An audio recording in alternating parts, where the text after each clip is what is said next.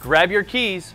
Michigan and Michigan State are both on the road this week for the first time, and both have a lot to prove. The Wolverines are coming off a bye and hoping the extra rest pays off as they travel to number 13 Wisconsin at noon on Fox. Jim Harbaugh said this week that the team has focused more on ball security drills as they look to clean up a few fumble issues they had in their first 2 games. Harbaugh didn't offer much as far as injury updates this week, but starting left tackle John Runyon is expected to return, which should help shore up the offensive line. Michigan's defense will have its hands full, though, with Heisman Trophy candidate Jonathan Taylor, the Wisconsin running back who already has 302 rushing yards and 8 touchdowns in 2 games this season. Oh yeah, and Wisconsin still hasn't given up a point this year. Let's head into the predictions. Aaron has Wisconsin winning 27-24. Andrew has the Badgers coming out on top 28-27.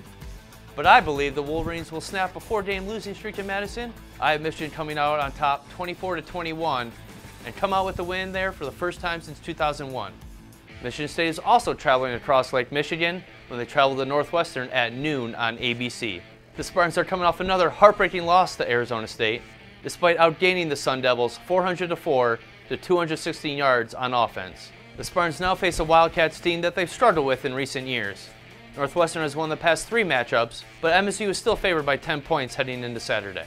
With MSU's offense struggling again against Arizona State, expect another low-scoring game on Saturday. On to the predictions. All 3 of us believe that Mark D'Antonio will pick up his 110th career victory this week and move him into first place all-time in Michigan State history. Matt has the Spartans winning 20-10, Kyle has them winning 23-7, and I believe they will come out on top 21-14. Thanks for watching. Share your final score predictions in the comments below, and we'll see you next week.